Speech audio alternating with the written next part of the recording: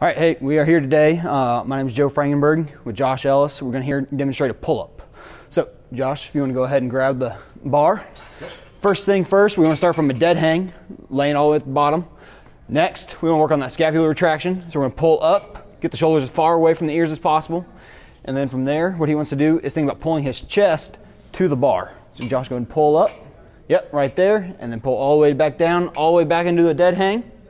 From there, retract the shoulder blades again and pull himself back up just like that. And then slow all the way back down, just like that.